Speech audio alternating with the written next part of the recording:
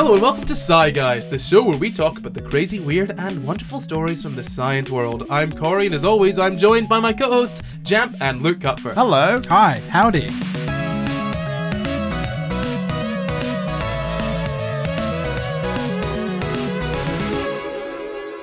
This week, we're talking about imitation illnesses and dummy diseases. Ooh. But first, a thanks to our patrons. Thank you. Thanks. That took you a little while, didn't it? Yeah, sorry. I'm liking. Don't worry, we've got a question to move quickly on from that pitiful thank you. The question is, when do you last remember vomiting? Head over to our channel on YouTube and leave a comment there letting us know when you last vomited. I want to know. I very much want to know. When's the last time you remember vomiting? Well, I don't know if I can say my last time I vomited because, trigger warning, I made myself vomit. No, Luke. Even that's what. Oh no. Only because I felt really ill. Not. Oh. Yeah, not for like a reason for me wanting to vomit for any other reason than I felt ill. Okay, fair enough. Yeah. Yeah. What about you, Jamp? I probably vomited while I was sick, but the last time I actually probably remember vomiting was when I went out drinking at 4 p.m. with a friend, and I hadn't eaten anything all day, and by 8 p.m. I was projectile vomiting into the streets of Soho. Mine was like 3 Mine weeks is- ago, by the way. Yeah. Oh, really? Wow. Yeah. Mine is similar to Jamp's in Yeah. that last time I vomited was because I drank too much. Usually I don't get hungover. This day my body decided that I would get hungover and it didn't know how to deal with it. You're getting old. Yeah. You were there. Remember that? We saw you. Yeah. Was I? Yeah. In your state. I was do you not remember? It was kind of disgustingly recent. hungover. When was this? We were meant to be recording SCI Guys, and it ended up not happening for a while. Well, look, put it this way. I could do what I want before SCI Guys and I'm usually fine. It was just this one time out of many that that my body said, hey, no. Oh, yeah. And it was like all of the time. It was all of the hangovers that I haven't had throughout my life seemed to come together you, into yeah. this one specific Yeah. one. They were like, we've been waiting. Scott Pilgrimed you. Yeah. But that is not exactly what we're talking about today. As I said up top, we are talking about imitation illnesses and dummy diseases. Now, our patrons have voted for this topic. They have voted for it. Can you guess what it is from this? Imitation illnesses and dummy diseases. Is it like illnesses that look like other illnesses? Oh, not quite. This is Munchausen by Proxy syndrome. Not Munchausen syndrome, which we may cover in the future, but Munchausen by Proxy. So, do you know what it is? Why don't you tell me what you think it is? I know the vague story of Gypsy Rose. Oh. How would you describe it? It's where somebody in a position of care for someone else, usually someone who's disabled or a child, either pretends that the child is ill or makes them ill for, I don't know, for sympathy? Like, what? I don't know. Or like in order to be in the caring role? In order to assume the caring role. You're pretty much spot on. Let's kind of move away from the why. Yeah. Because that is a tough one. Yeah. We'll get to it later because this is a really complicated thing. And I'm not gonna lie, I may get some of this just a little bit off because there's conflicting stuff from different places. And really, when you start looking into all of this, it's kind of all over the place. So forgive me for any inaccuracies. I've tried to be as accurate as possible, take from as many sources as possible. But the NHS will say something different to some studies that I've read from 2017, 18, 2020. Yeah. And a lot of these studies are also about Munchausen itself. So Munchausen by proxy, here's a quote from the NHS.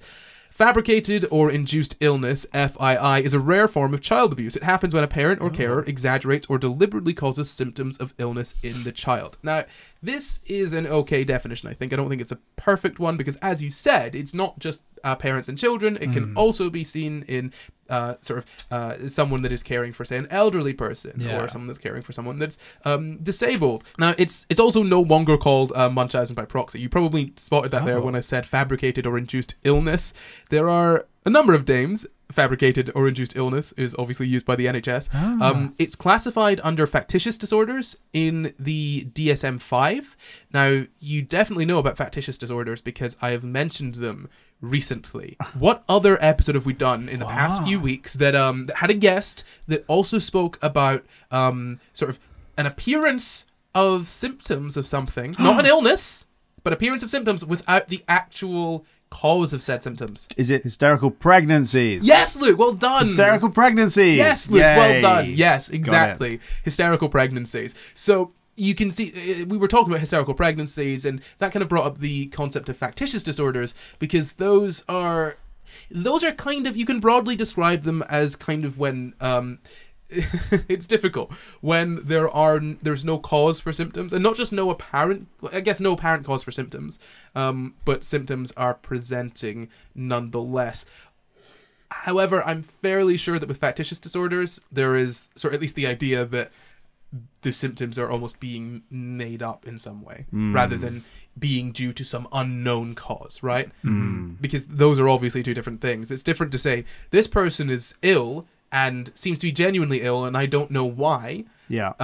Let's say fibromyalgia, right? Where this person has pain, but I can't tell. But we don't necessarily know where the pain is coming from or something, right? Right. So you mean the symptoms in the child? So the symptoms in the child, yeah. Because there's also the symptoms of being the person who's doing the thing, being the adult in that situation, and we don't necessarily, like you said, we don't know the why. We don't necessarily know what the cause of that is. Yeah, that's tough as well, because I wouldn't even necessarily call those symptoms, and they're described on the NHS as signs. And signs and symptoms are different things, as people in our comments have told us before. Signs and symptoms are different. The actual difference is not super important right now, but the symptoms of the child are obviously false, right?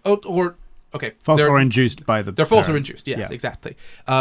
When we start talking about the sort of signs of these sort of factitious disorders in the carer role, that is more complex, because when you call that a symptom, that would almost imply sort of illness in some sense, and that's putting a lot. That's putting a lot on there. It's very difficult to determine whether there is sort of illness or not. It's very complicated. And potentially absolving them of responsibility for their actions to some extent. Yeah, absolutely. So, as I was saying, factitious disorders are in the DSM-5. We've spoken about them recently in our hysterical pregnancies episode with Noah Finns, which you should definitely go ahead and check out. Not necessary for this episode, but it's a good time nonetheless. So, factitious disorder imposed on another is the name for Munchausen's by proxy.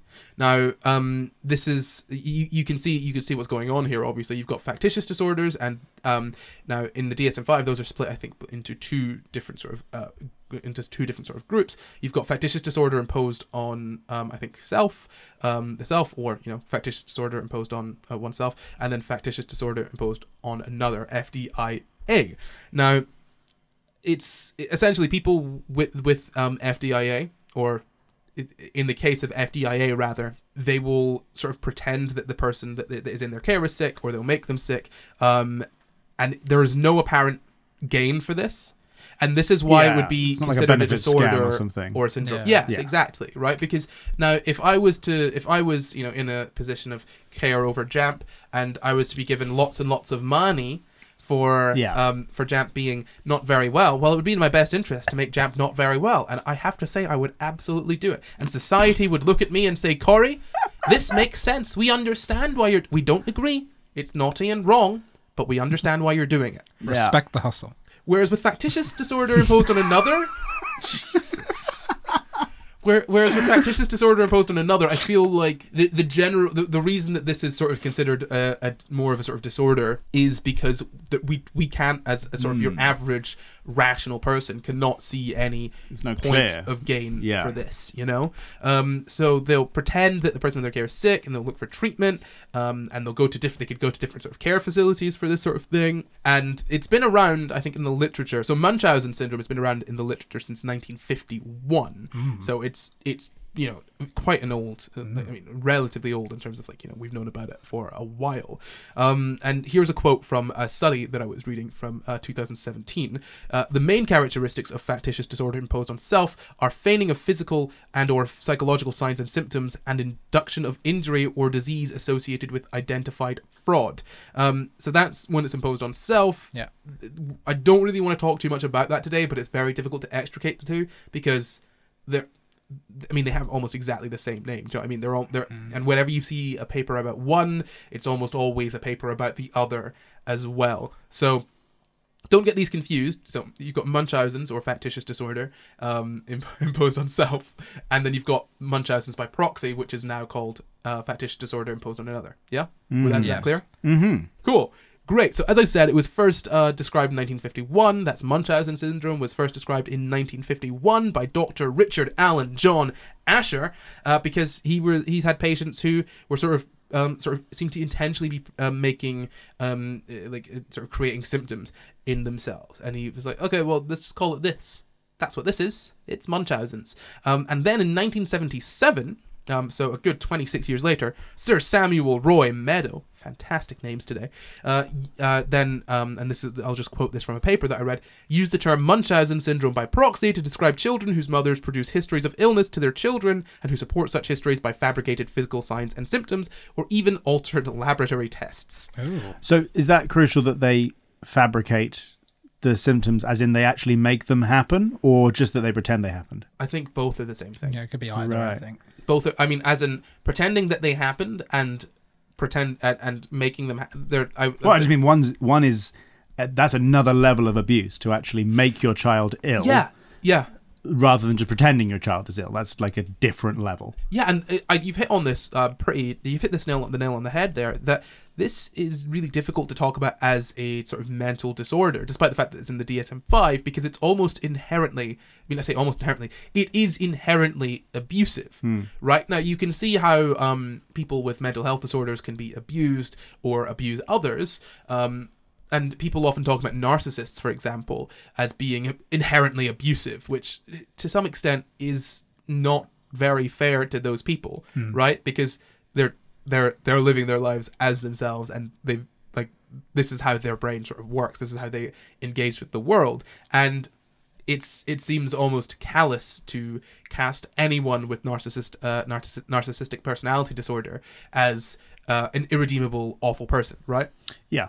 Whereas, and I'm not saying that, that people with a factitious disorder imposed on another or present with that way are irredeemable or awful people or whatever, but inherent in that sort of diagnosis is an abusive relationship, right? With a child. Which Yeah. I find... With your own child. Or with someone that's in your care. Yeah. Which I find really yeah. interesting, right? Yeah. Like, it is interesting that inherent in this sort of disorder is abuse, and you don't often see that. Yeah. Right? Yeah. And that's why when we're talking about this, we're not just talking about a disorder, we're also talking about cases of fairly extreme abuse, right? Yeah, And because it's interesting, when you said the NHS definition, it went very quickly to is a form of child abuse. Yeah. And I found that interesting because that's important, because especially in the case of children, it's so important that the person doing the abuse is a strong second compared to the child being abused.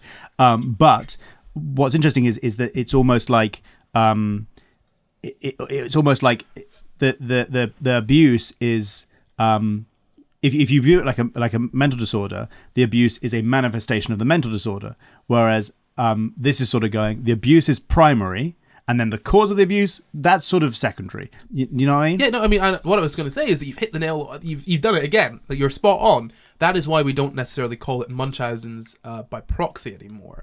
That's why there's been this sort of shift, but then again, there's still some holdovers from when it was called that. It's difficult. It's not quite a sort of... It's not quite a situation of multiple personality disorder versus DID, dissociative identity disorder, where there has been a very sort of clear shift between multiple personalities to DID, right? Or even, say, gender identity disorder to gender dysphoria. There's quite clear-cut shifts there. You're not necessarily going to be seeing lots of papers talking about gender identity disorder in 2020, 2017, 2018, because it was updated in DSM-5 in, oh gosh, come on, off the top of your head, Corey, maybe 2013-ish? Yeah. When was the DSM-5? Doesn't really matter. But, that's when it was updated, and once that was updated, the sort of language changed. But Munchausen's is still in papers now, despite the fact that they'll go on to say it's called factitious disorder. And it's almost like clickbait, because that's what people know it by. Well, that's episode be called. It's going to be called Munchausen's by proxy. Yeah, because I've never heard of the other name. Well, no one else is no one's going to know what it is. But and that was what was voted in by the patrons, and I try to keep it the same as what they've asked for. That's really interesting, though. Like what you say, though, is that calling it Munchausen's by proxy, because that is the colloquial name and that's what people know it by, that's important, especially when you're making a podcast and people want to find the podcast if they want to learn about that thing. But it's almost like an entire separate category, because Munchausen's, when you're just making yourself ill or pretending to be or whatever, is a different thing to when you're abusing a child. So and this is part of the reason for the shift in language, I think, is to focus more on the victim of sort of this abuse. So you still got so Munchausen syndrome it's not really necessarily called that anymore either. It's still called factitious disorder imposed on self, and then you've got factitious disorder imposed on another, and you can see how that's focusing a little bit more on the other rather than by proxy. Right? Yeah. And I think that was the reason potentially for that shift. But speaking of sort of the old term, right, which we may use sort of throughout this just for understandability, right, for the people listening. We'll try not to, but it's obviously the one that we know. It's the one that they'll know. So the term Munchausen syndrome actually, as I said, came about in 1951. But can you guess why it's Munchausen? Because if you remember, Dr. Richard Alan John Asher came up with this. It wasn't a name. Is Munchausen German? Is it? It sounds German. I believe it sounds German to me. Is Munchausen. the first person who was doing it or was discovered to do it or studied doing it? No, not at all. This is great. This is actually really interesting. So Munchausen, it comes from Baron Munchausen, also known as Karl Friedrich, goodness me, Hieronymus Freyer von Munchausen. Or it'd be Munchausen, wouldn't it? Anyway, my German pronunciation isn't great, but it comes from someone who lived from 1720 to 1797, who told he was a storyteller, and he told basically tall tales, very sort of unbelievable stories about his life. He was known to be an embellisher of the truth. Yeah, so like the boy who cried wolf. Yeah, exactly. So it's almost like if you think about it, it's named after a historical figure. Who didn't even pretend to be ill. No, who in some degree was known for embellishing and lying. So, okay, put it this way. It's like narcissistic personality disorder. Oh, go Corey. Awesome. Bringing it back around completely accidentally. What is narcissistic personality disorder named after? Narcissus. And who is Narcissus? A Greek god. No. Narcissus, and I may be slightly off on this because I've not studied ancient Greek in some time. Narcissus was a person who was so captivated by his own reflection in the water that he could not bear to move away and look away from it, and he turned into. Do you remember? A daffodil. A mirror. A daffodil. Of course. If I've ever heard this story. No, but if you look at the scientific name for a daffodil, what is it? Narcissus. Is it? Great. Yes. Didn't know that. Yeah. Great. Learned something new. So that's where this all comes from. You're very excited about this. Do you not know what I love this stuff? I remember the Narcissus story now you said it, but I've never even heard the Narcissus story. I love Really? Really? Never. Fell in love with their own reflection in the mirror. Never. In the river. They look in the river and they fall in love with their own reflection. And then I think they starve. Never. They starve staring at their own reflection because they don't do anything all day. Yeah, just die. But basically just sit there and look. It's like a myth. Yeah. That's so funny. Yeah, so it was. So he was a demigod. He was the son of the river god Cephissus and a nymph, Liriope. And he was just very good looking. Caught his reflection in a sort of pond or a sort of lake or whatever. Did not move. Turned into a daffodil. How fun! Is that the first time he'd ever seen himself? I mean, they probably didn't have many mirrors kicking about back then, did they? Oh yeah, it's a big revolution when they invented mirrors. Wow! It's the French who invented mirrors, and then they wouldn't tell anyone how to make them. And then the mirrors were really expensive. Someone invented the mirrors, and then they were really expensive. And then people who made mirrors were like super famous and rich and high up in the hierarchy.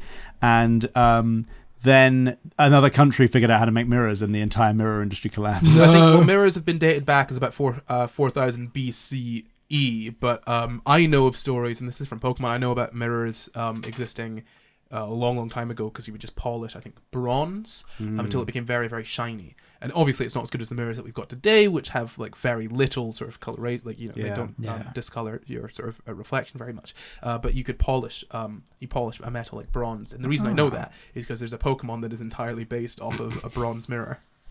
Great. Bronzor. There you go. Oh yeah. Yeah. I didn't even think about that. Yeah. Right.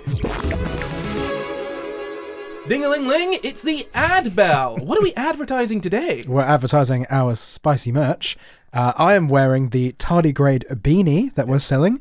It's a little tardigrade boy, little water bear going, ooh. And if you like the tardigrade beanie, you could also get our matching tardigrade t-shirt with a little smiling tardigrade that isn't going ooh, but is going And if you like the tardigrade t-shirt, you might also like the SCI Guys little pin badges we've made. Wow. They don't match, but they do say SCI Guys, and you can show your love for SCI Guys in your pin badge collection, and they're very cute. Yeah, it's the actual logo. And there's still a chance to grab our SCI Guys calendar, which will give you a discount on the future calendar if you get it now. And an extra episode of SCI Guys, all about calendars. Oh, wow. Yeah, they will get calendar that. episode, yeah. Well, that's the spawn from ourselves. Back to the episode.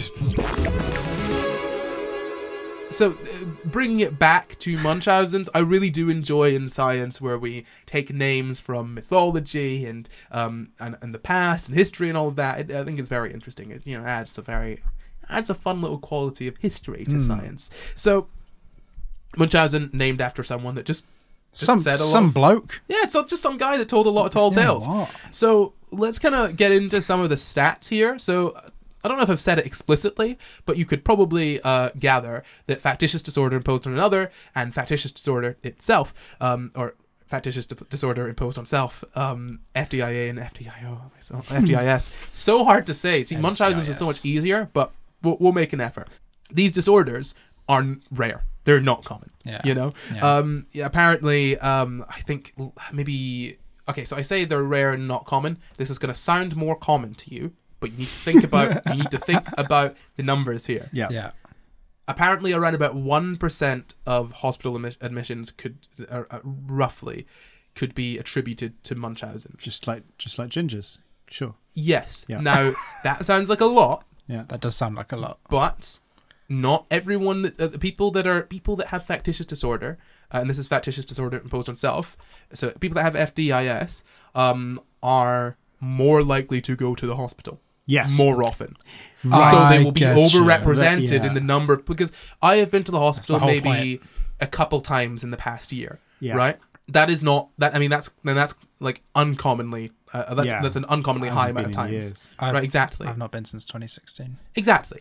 Whereas someone that is consistently thinking themselves to be or making themselves to be ill in some way is going to be visiting more hospitals more often. But I'd imagine that factitious disorder imposed on other has low admission rate because they don't want to find out that the child doesn't have the illness. Yeah, no, you think that, but I don't have the admission rates to hospitals. Right. But what I do have the sort of so it accounts for 0.04% of child abuse cases. Just to sort of clarify for FDIS in hospitalized patients. It's 1.3%, not 1%. I apologize. But yeah, 0.04% of child abuse cases. So not very common, but then you can understand why why that might be, right? You're more likely just to be a person, right, than to be a person with a child. Yeah. Does that make sense? And I'm not saying you're more likely to be a person without a child. You're more likely to be a person.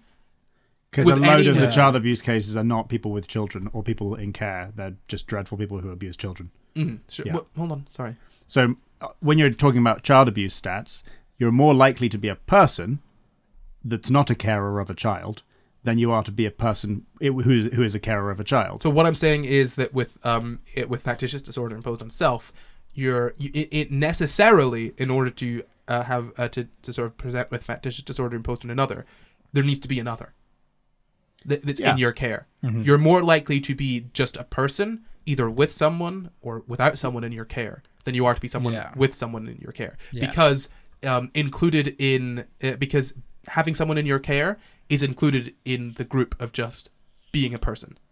Does that make sense? Yeah, it does. But you're comparing different statistics. One was comparing statistics of hospital admissions, and the other is comparing statistics of child abuse cases. Yeah, what I'm saying is that so I'm not trying to compare these two stats. What I'm saying is that you can understand why you'd probably see less hospital admissions for people. So you had said you would be less likely to see hospital admissions for factitious disorder imposed on another because they don't want to be found out. Yeah. I'm saying that's not necessarily the best way to look at it because part of it is that they that they think the child is ill, and so they're taking them to the doctor and making them ill, and all of these different things, right? They actually think the child is ill, as opposed to this is where it's really tough for me to figure out, right? We'll parse through it as we're going through the episode, right? But whether they think the child is ill or not, or whether they know the child isn't ill on all levels, and they are intentionally making them ill, like, do you know what I mean? Like, it's hard to know how someone rationalizes something to themselves. So I guess on some level you could say that they know the child isn't ill, but regardless, they'll still take them to doctors and whatnot and make them ill. And yeah, sure, they might be slightly less likely to want to take the child or take the person in their care to see a physician. But I think part of this concept is that they are taking them into sort of into hospitals and in to see doctors and whatnot. And what I'm saying here is that the reason that you might see a discrepancy there is that you're more likely to be a person, right? So you're more likely to just be a person that is either caring for someone or is not caring for someone than you are to be a person who is caring for someone, right? Because being a person that is caring for someone is a subset of just people. So what you're saying is that hypothetically, if we were to have a statistic on the number of people who are admitted to hospital due to by proxy or inflicted on other, that it might be true that it's lower because of what I said, which is that they might not admit them. That might be true. We don't know. Don't take that as true. But it also might be lower because there are less people with children than there are just people. So you're more likely to be a person than you are to be a carer. And so the statistics will naturally be higher because they will make up a larger proportion of hospital admissions because there are more people than there are people with children. But that's an incredibly low percentage of child abuse cases are Munchausen's by proxy, which is super interesting. It's actually very, very, very rare. 0.004% of child abuse cases. Yeah, I mean, when you think about it, there could be any number of reasons for that. But like the thing is that you've got to, if you look at it this way, you've got to both be in a caring role for someone else and also be in some way predisposed to this disorder. Factitious disorder, and then also get not be caught before it gets to the point of like serious abuse, child abuse cases. And then also like you could have it being it could be acute or it could be a chronic sort of thing where it could happen in one instance or it could happen over a long period of time. If it happens in one instance, then it's not likely to be caught up in that sort of child abuse. But then also it is just not very common. It's not very common at all. So that is why. But no, I think it's definitely incredibly sort of interesting, right? Because as I said, you could either be having sort of a single episode, sort of acute or chronic, multiple episodes, and the sort of rate that it occurs, or the rate that this sort of happens to children younger than 16 years old is about 0.002 to 0.00005 or 0%. Yeah, percent of children. Okay. Yeah, Goodness under the age of 16. It's not common at all. Yeah. I mean, okay, so to make it slightly more understandable, 0.05 to 2 children for every 100,000 children. Okay. Under the age of 16. Usually this happens when they're between 14 months to 2.7 years old, and that's usually when the caregiver is sort of diagnosed with this, which, again... that's like max 700 cases in the UK if everybody was children. If everybody was children. Sure. So like 30 cases, maybe 20 cases in the UK. Yeah, not common at all. Yeah. And everyone was children. And the thing is, what's interesting is that up top you brought up Gypsy Rose, who was, in her 20s, really, by when it was sort of all found out. Oh shit, I didn't know she was that old. Yeah. I mean, she was. I'm pretty sure she was. I think she was about 21. Her age was lied about, so there were those issues there. Yeah. But that is, I guess, that's an outlier, really, because if you look at the sort of data, it shows that, as I said, between 14 months and 2.7 years old is usually when the caregiver is sort of diagnosed. And that makes sense if you think about it, because it's far easier to make a child looks like a baby seem ill because they cannot talk. and you Yeah. can feed Yeah. them Very things and they will just oblivious. take it. And you're also much more monitored around that time as well. Exactly. You're more likely to go to the doctors, and also it's generally easier to make a baby ill because they're not Yeah. very good at being alive. Yeah. Yeah. Yeah. They've not quite learned that They're skill. quite dependent on you. So, Exactly. Yeah. They're entirely dependent on you. Yeah. Now, I know it's an interesting thing you said, like near the top of this episode, Mhm. which I'm sure you may come on to, but I've been waiting for you to come onto it, and I want to pull it up. So you said in your definition of Munchausen syndrome, Mhm. or in the definition you gave that I think was the one that was like in the 70s, Mhm. that it's of mothers. Now, is this a thing? Like, you used the word mothers, and I thought that was really interesting. It might be a dated thing, but I wondered what it was about. I didn't even register that. Yeah. No. So that was that was the initial definition. Yeah. Obviously, that was in the 70s. Now there is almost some precedent for that because it is like any caregiver can be the sort of the person that does it, and that's really funny that you mentioned that because that's literally the next stat that I had on my page. Hell yeah! Hey. Yeah, it's usually the mother of the child that sort of does this. So if we look at the sort of common characteristics of factitious disorder imposed on another, usually the sort of perpetrator is or the sort of the perpetrator or the person with the disorder is female, usually the victim's mother. They have a history of sort of childhood abuse, or a history of Munchausen syndrome themselves, a personality disorder, or a lack of support or disengagement from the other parent. They're often well educated, and this will come up later. It makes sense as to why they'd be often well educated. They rarely leave the bedside of the child or victim. Again, I want to be clear. Like we're talking about like a sort of abuse here. So, you know, the sort of the victim, and they can also have a close relationship with hospital staff because obviously they'll be there Yeah. often. And if I found a paper that looked at data from 108 articles, which included 81 case reports, and again, this doesn't sound great in terms of data, but it's so uncommon that case studies are generally the most common thing, and then Yeah.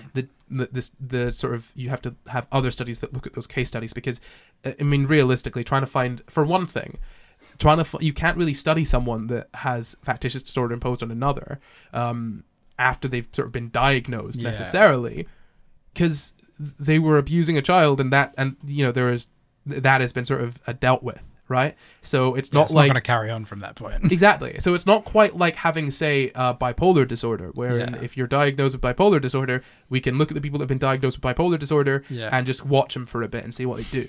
You know, because it's almost like say you've got OCD, you take away. You sort of take away the sort of compulsions, or you know, the sort of tics or whatever. Yeah. You're not going to be studying the full thing, right? Yeah. So it's really hard to study this. So you've got to look at the sort of case studies, sort of individually. Almost all of the perpetrators were female, 91% female, 1% female and male, and 7% unreported. So 1% female and male would be obviously both. And there could be a bias here in who they're doing this with, but then also again, bear in mind who's the primary caregiver. Usually, Yeah, it could be a bias towards, like, most of the time the caregiver will be the mother. Yeah, exactly. Yeah. So 23 cases, it's sort of 23 cases of the ones that looked at. So 28%, the perpetrator had a psychiatric diagnosis of factitious disorder imposed on self. Oh, sorry. In 28% of the cases, the perpetrator had a psychiatric diagnosis. In 10% of those, it was factitious disorder imposed on self, depression in 9%, and personality disorders in 7%. And so that's not obviously not of the. It's of the 28%. No. That's of the total. Oh. Yeah.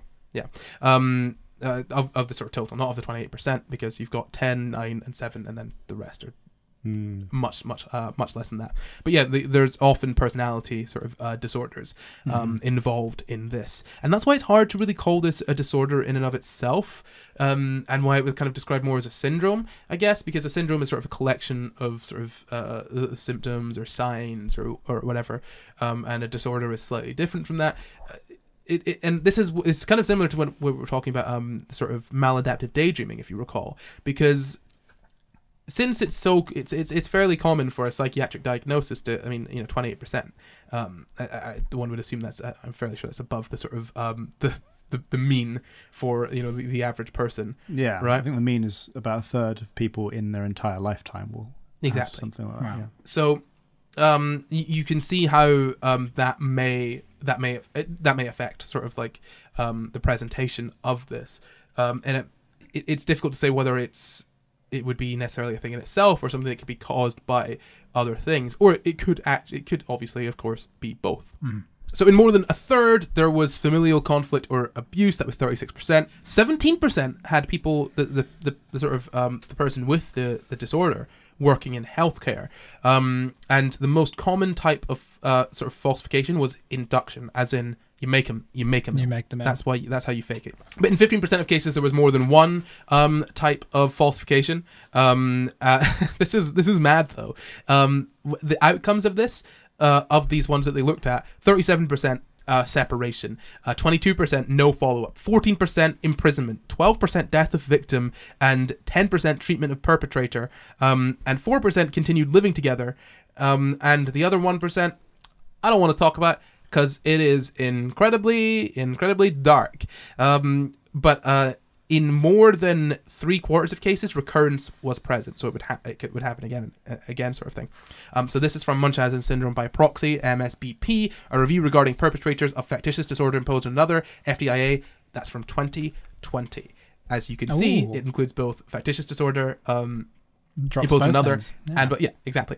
So the diagnostic criteria for this is very short, very easy. I've just got, I think, 4 different points here. So A, psychological and physical signs and symptoms or induction, lesion, or disease on an other are feigned in association with identified fraud. B, individual presents the other, the victim, as ill, impaired, or injured. C, fraudulent behavior is evident even with the absence of obvious external rewards.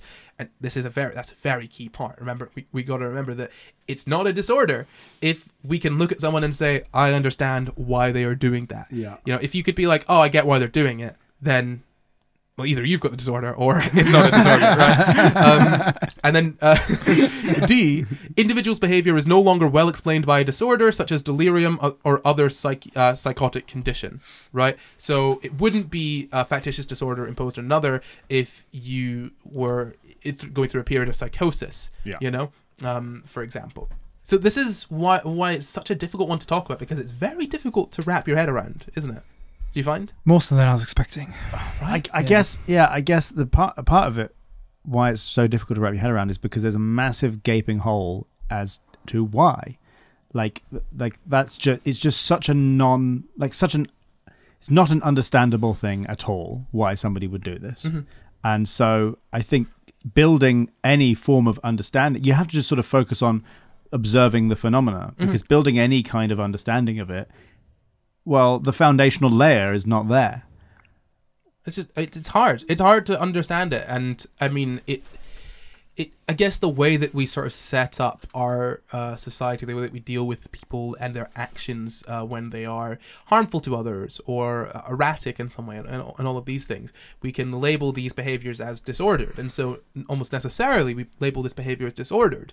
But I think it's almost less understandable than something like, say, OCD or depression. All of these other things, you can almost get inside the head of someone and be like, oh, I guess I kind of I can understand all of this sort of thing, right? That makes almost logical like you so can many build disorders, an understanding of it. Yeah, you can build a framework to understand so many disorders, even in their irrationality, can appear in some senses logical, right? Like even sort of DID, right? That makes sense as a response to trauma, right? That your brain would be like, okay, cool, this real bad, so I'm gonna separate. I'm gonna split up, bro. You deal with this, and the rest of us are gonna chill out back here. Like that makes some sense, some logical sense. Dissociation, like DPRD, right? That makes sense because you go through a traumatic experience, and your body's like, yo, I ain't in my body no more. What is going on? Like it disconnects you from like the traumatic experience. Just abusing a child, like in the first instance, is incredibly, like, I think incredibly difficult to wrap your head around, like, why you would want to do that. Yeah. But doing it in this very specific way that like, you know, obviously not very many people seem to do, but like at least some significant number of people do sort of consistently, that in sort of almost predictable ways. I don't get it. Yeah. Like, it doesn't even, it's like, it doesn't seem to be out of a, I want to harm this kid, you know what I mean? Because, like, you're taking them in for care. Like, if you just want to harm a child, there are easier ways to do it. But it's this also not sense. like I want the doctors to do a bunch of tests on my child to check they're okay, because you're inducing some of the bad symptoms. Exactly. Yeah. There's no way. Like, so many things, there are ways of going, oh, I understand why. But this one is just so weird. Yeah. And So, like, your goal, if you care about this child, then your goal is for it to do well, but then and so that you could maybe form a framework as to, like, I'm faking a bunch of illnesses so the doctors will test every single possible thing just in case it has the thing and they find something. But then if you're inducing those things, then that doesn't make sense. But and in which case you have to apply an understanding of, like, okay, you don't love the thing, but then you still care about it and you're taking it to doctors and stuff. And so you do love the thing, or don't you? And I'm sure someone listening right Loads now of dissonance. might be thinking, you're so right, dissonance is the perfect word for it, right? Someone listening right now might be thinking, well, maybe we just don't know what their motive is. Well, let me tell you this. There's also simulation, which can easily be confused for FDIA. And simulation, and we'll just read this as a quote. It's from a paper from 2017, Munchausen Syndrome and Munchausen Syndrome by Proxy, a narrative review. Fantastic paper, actually. It says, simulation is not considered a mental disorder. It is included in the DSM-5 and defined as intentional production of false or exaggerated physical or psychological symptoms motivated by external incentives in order to avoid mandatory military service, avoid work, obtain financial compensation, escape from criminal process, or obtain drugs. Simulation differs from factitious disorder in terms of motivation for production of symptoms. In simulation, the incentive is external, while factitious disorder lacks this incentive.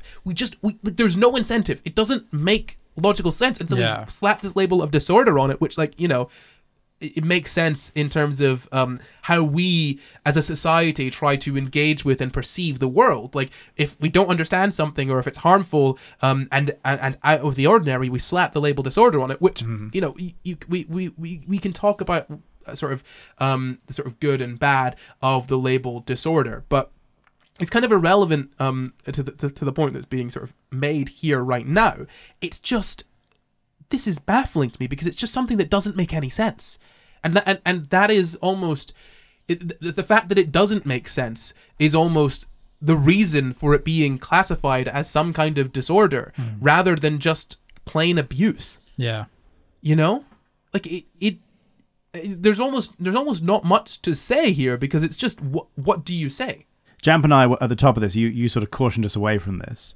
Jamp and I sort of mentioned, oh, well, maybe it's to be in the role of carer, because, like, one of the theories about standard Munchausen's is, like, you want to be cared for. You want to be in the role of ill person because you like the experience of being cared for. Now, that's not necessarily why people are doing it, but it's one hypothesis as to, like, what the motivation might be. And again, all of these things, big flag of hypothesis, big flag of, like, just us, like, spewing things around because there's no explanation and it's so frustrating and you want to try and understand it. Like, you can understand the possibility of somebody wanting to be in a caring, nurturing role, wanting to infantilize their child forever so that they never have to not be in the role, because that gives purpose. It gives you so much purpose to feel like you're needed. And maybe if your child is never going to grow up because they're so ill and that kind of thing, might, obviously for many parents that would be sad because you want your child to have as much possibility in life as possible, but it could be that you're addicted to being in the position of carer, and so you constantly try and recreate that position for yourself. Again, well, you're not far off of some hypotheses that we've got. So, I mean, I'll just skip to my sort of what causes this section. And I mean, the reasons why it happens are fully understood. We don't really know. You're kind of hitting on something there that when it comes to sort of factitious disorder imposed on self, you're right. Like, it could be because of the sort of wanting to be in that role of being cared for, or whatever. But in this case, it could be that the sort of the carer or the parent just and this is from the NHS, I believe. They said that the parent or carer will have a need for their child to be treated as if they're ill or as being more unwell than they really are. Their behaviour is intended to convince doctors that the child is ill. This may be because the parent or carer gains something such as attention, support, or closeness to the child, or it may be because they have anxiety or incorrect beliefs about their child's health, and they need these beliefs to be confirmed and acted upon. But crucially it says, and again I'm quoting, the parent or carer is not always fully aware of the reasons for their own behaviour. Right. And a lot of people, as we've seen, that with sort of FDIA, have personality disorders, and obviously, and this is coming from the NHS, they're characterised by emotional instability, impulsiveness, and disturbed thinking. So, like, this is, I think it's something that we're not going to be able to necessarily wrap our heads around. We're trying to apply our own logic to it, but even sometimes the people that are doing it are like, I don't know why, I don't know why I'm doing this.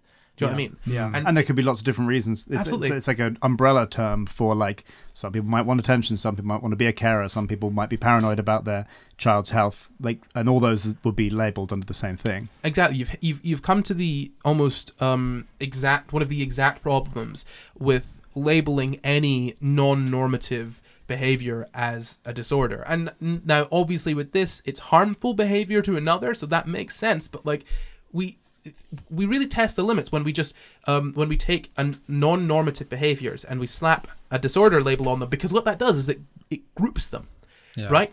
So in some cases that's very useful, right? Because there's consistency across them.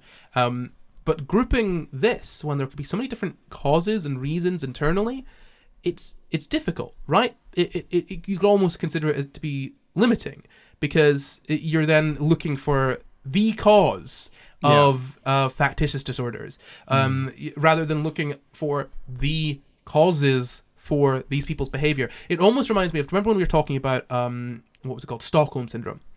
How that's not really a thing, because I mean, for one thing, it was blown up by the media, and you know, the police that were involved in that situation were really not helping the hostages very much. And if we're being sort of rational people, we can understand why the people involved in that situation would have presented with Stockholm syndrome, you know. But by calling something Stockholm syndrome, by saying, you shouldn't like the people that have kept you hostage, and if you do like them, that's Stockholm syndrome. What you're doing is almost erasing the individual sort of, I guess, motivation for said sort of action or said presentation, right? Yeah. Like, you're not, like, you're necessarily sort of disregarding the fact that someone might have a valid reason.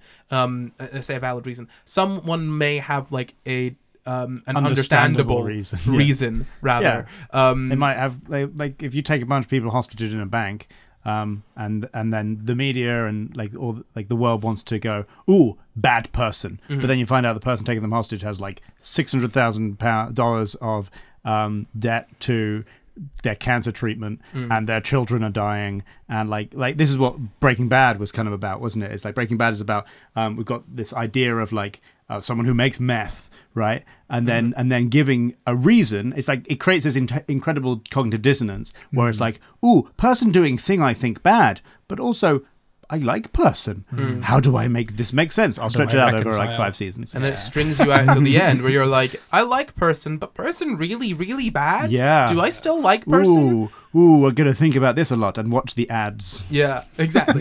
So, and what I'm saying here is not that this should not be classified as a disorder, but what I'm pointing out is that there is perhaps the chance that we are limiting our understanding of these cases by trying to understand them in the context of the disorder as a whole, right? Does that make sense? Because any answer that you come up with in each individual case must then necessarily gel with or sort of corroborate the disorder as a whole. Yeah. Right? And that could potentially be limiting if that behavior can be explained in some sense outside of the disorder, which is why obviously we have so many caveats when it comes to disorders. For example, we have the caveat of if you've got an understandable reason, it ain't factitious disorder. And if you've got another thing, it ain't that either. Yeah, if you've got if you've got not necessarily just another thing. Like psychosis. Psychosis, yeah. Well, if you've got another reason, or if you've got a thing that makes you think you've got a reason, Yeah. then, yeah, you know what I mean? Yeah. So what you're saying is Munchausen's by proxy is like diarrhea. Oh my god, stop. Not everything is Not everything is diarrhea. It is. It's a symptom. It's like gay people.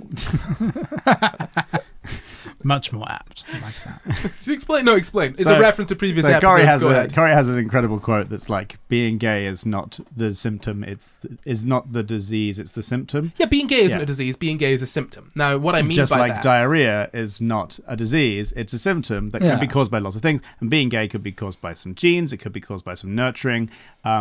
And just like diarrhea, it has multiple causes and is a presenting symptom as opposed to the cause.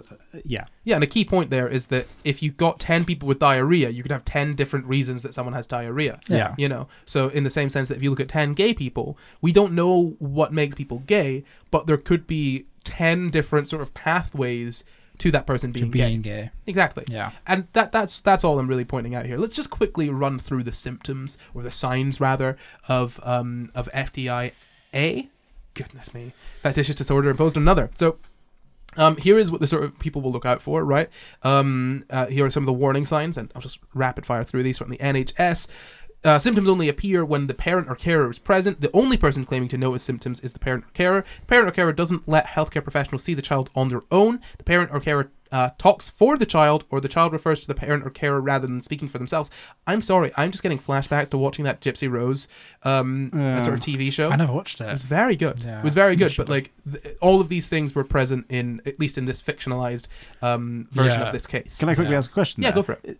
It seems to be implied, potentially implied at least, that the child because they want to be there with the child when the carer is there, that the child sort of learns to pretend to have the symptoms, or learns to answer that they do have the symptoms. I don't think it's necessarily the child learns to pretend.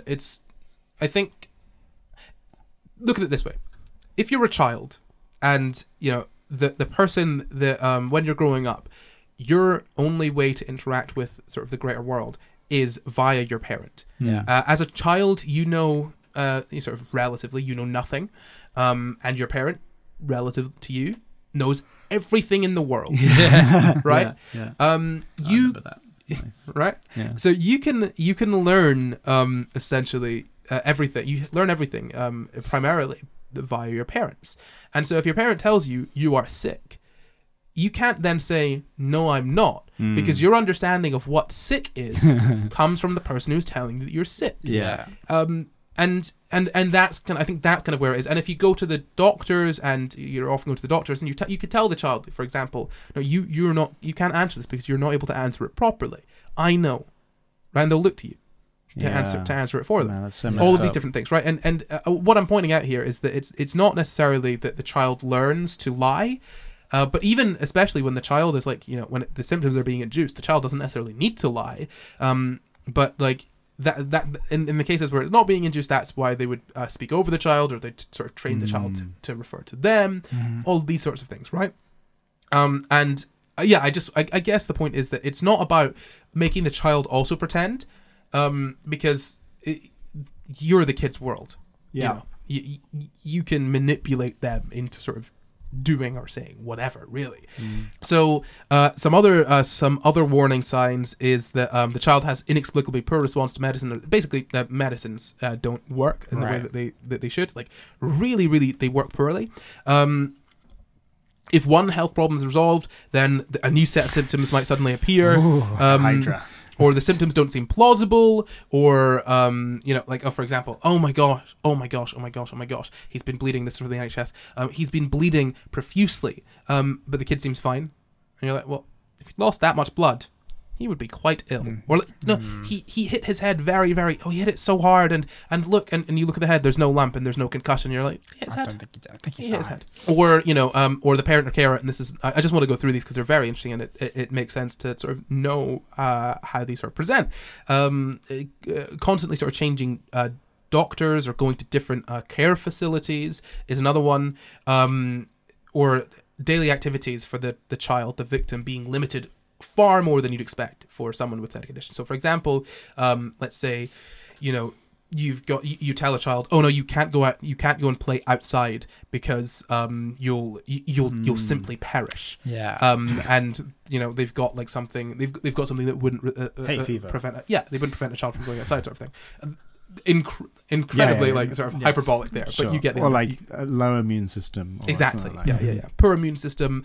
You can't go outside. You can't see other people ever. Exactly. Anyone tries to talk to you, ignore them. Exactly. Yeah. Cover your mouth. And you've also got recommended treatments and reassurance not being accepted by the perpetrator or the parent or carer, and they insist on new treatments or looking into it further, or the parent or carer, and this one is pretty grim. The parent or carer encourages medical staff to perform often painful tests and procedures on the child, a test that most parents would only agree to if they were persuaded that it was absolutely necessary. And here I'll just run through the types of abuse that are present in these. So like usually these are sort of found out sort of upon sort of diagnosis of the sort of perpetrator, the parent or the carer. Exaggerating, distorting, or lying about their child's symptoms or medical history or tests or diagnoses. And bear in mind, all of these are cases. All of these are abuse. These are all abuse, and that's why I'm going through them. Just so we know, because people have this really crappy view of abuse, where they're like, if you weren't hit, then it's not abuse. You know what I mean? Like it's if it wasn't physical, then it's not abuse, and it's just like it's not how it works, right? You can abuse a child without laying a finger on them, and people need to understand that. So. Exaggerating, distorting, or lying about the kid's symptoms, medical history or tests or diagnoses, falsifying documents, deliberately contaminating or manipulating clinical tests to fake evidence of illness, messing with blood and urine samples and whatnot, poisoning their child with sort of unsuitable or non-prescribed medicine, and that's not just so like you could obviously say that they're poisoning their child with medicine that they know won't work because they're not ill, but also poisoning their child with just other medicine to make them appear ill, right? So both of those things. Infecting their child's wounds or injecting the child with dirt or feces. Inducing unconsciousness by suffocating their child, not treating or mistreating genuine conditions so that they get worse, or withholding food, resulting in when the child is young. Because bear in mind, the frail look. Yeah, remember but bear in mind this often is diagnosed when children are under a year old, 14 months old, so just over a year old to just under 3 years old. Withholding food to stunt their physical and mental development. Oh wow! Yeah, it's just not nice at all to think about.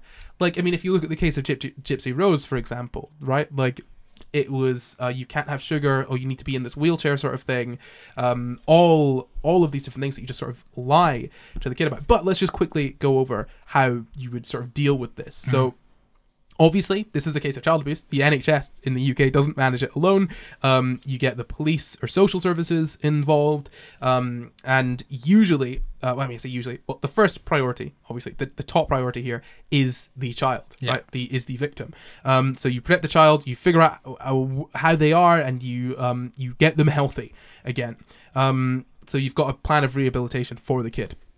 And then you get a social care team involved as well. You try and get them back to a normal lifestyle, and you've got to give them sort of ongoing help, give them a realistic understanding of how their health is and all of that sort of stuff.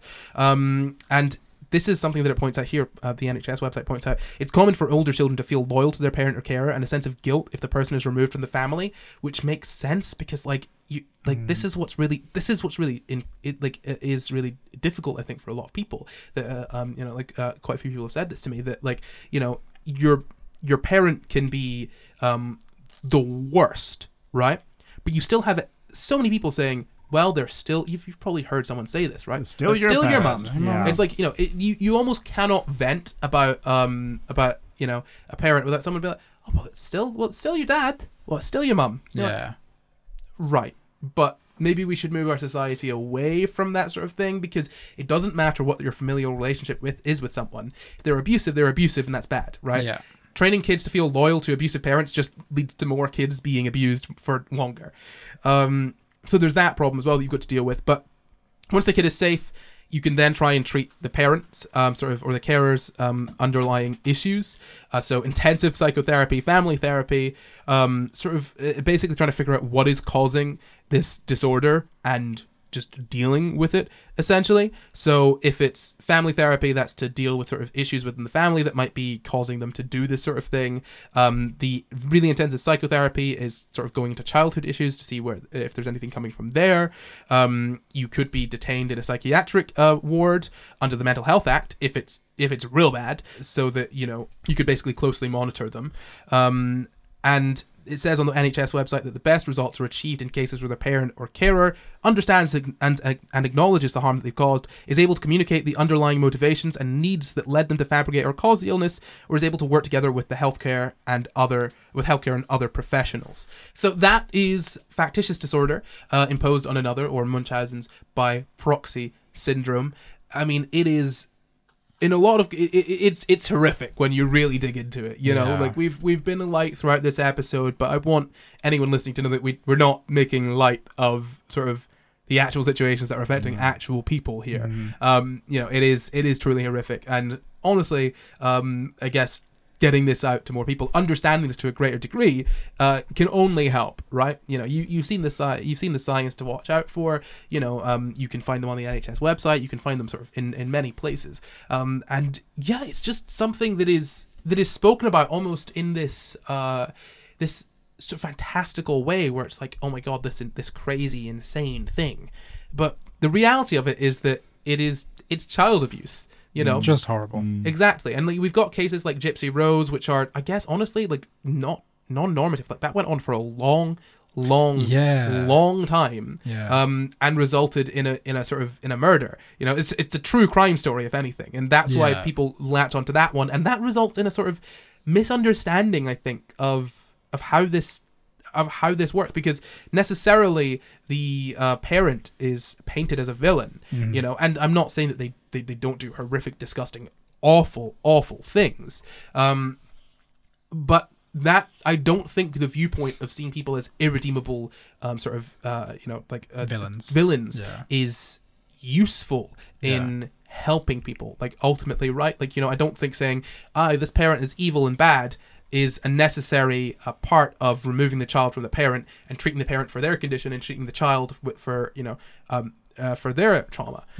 I don't think it's necessary to say this person is evil. Like, we don't understand why they're doing it. Like, there could be underlying mental health issues, and they don't understand why they're doing it. Exactly. Exactly. So, you know, I mean, I'm not saying have sympathy for child abusers, but what I'm saying is that, like, painting anyone as a villain when it comes to mental health, issues of mental health, is, I think, unhelpful. It's not conducive to solving the problem. I think understanding the behavior and dealing with it, like, you know, I'm not saying, oh, let's go easy and let's let them deal with the behavior. Absolutely deal with the behavior. But painting the person as a villain is an extra step that I think hinders any actual progress, because instead of seeing this as something that we need to understand or figure out or deal with in some way, it's just look at these evil people and the evil things that they do, right? You don't put evil people in therapy to make them less evil. You chuck them in jail to make them, you know, to make them pay. And that's not necessarily going to be the best. That's not necessarily going to be the best thing for the family or for any of the individuals involved. So, you know, just whatever. I don't know how to end this. You guys got anything you want to say? No. There's nothing to add. That was horrible. It's just horrible. It's horrible, isn't it? Yeah. Well, thanks, Corey. maybe we'll thank the patrons for this one. Oh yeah, thanks patrons. Yeah, Thanks patrons for this trauma. I don't like doing dark stuff. Dark stuff is the patrons' fault. Blame them. Let's just cheer it up a little bit. Let's just bring it up to the end with a quickfire quiz. Dun dun dun dun. FDIA edition. Well, the rules for the quickfire quiz are the same as always. I'll ask one question. That's one question between the two of you. The first person to buzz in with the correct answer after finished asking the question wins. What do they win, Jem? Nothing. You gosh darn right. Luke, what is your buzzer? Okay, I'm going to go with a normal one this week because it's too horrible. Good. Jamp? Oh. Yeah, I agree. That's how I feel. My question for you is, What is another name for Munchausen by Proxy Syndrome? Jamp, I think you came in with the side first. FDIA, which stands for... I've forgotten the F. Something... Let Jamp answer. Oh my god, how have I forgotten the F? How have I forgotten the F? F's in the chat. I've actually forgotten the F. That's horrible. Okay, Luke, you're coming in for a chance to steal. Fictitious disorder inflicted on another. No, incorrect, Jamp. Another steal. Factitious disorder. Ding, ding, ding. That is correct. It is factitious. Factitious disorder imposed on another. That is it for us now. Well done, Jamp, for winning the quick fire quiz. Let's move on to thanking. Our patrons. Yeah, and thanks, patrons. Realistically, though, the patrons that we're thanking right now, it's a horrible experience. No, the patrons that we're about to thank right now, the new patrons, are probably not responsible for this. Thanks, patrons. So let's actually genuinely thank them. The only patrons we like currently. No, I'm sorry. No, we like them all, but this is a horrible. We love experience. your suggestions. Yeah, this was not fun. This was not a fun one to do. Especially for you. You had to do it twice. Yeah. You had to research it, then say it. Yeah. Oh, it's hard to make a light podcast about something that dark, isn't it? Yeah. So let's first go through and thank all of our new patrons. I'm going to thank Sarah Jones. Thank you, Ruth Murdoch. Thank you, Jaden Davey. Thank you, Rosa. Thank you, Desiree Doll. Thank you. Sorry. I'm so sorry. We'll say it together. Thank you, Miley Essex. Thank you, Alexander Finn. Thank you, Thank you, Apophis the Rhino. Wow, you got like 1.5 thanks there, Apophis the Rhino. Thank you, Apophis the Rhino. I'm so sorry. 2.5, amazing. Thank you, Apophis the Rhino. Thank you. Well, that is it for us this week. We hope you had, I was going to say, a good time.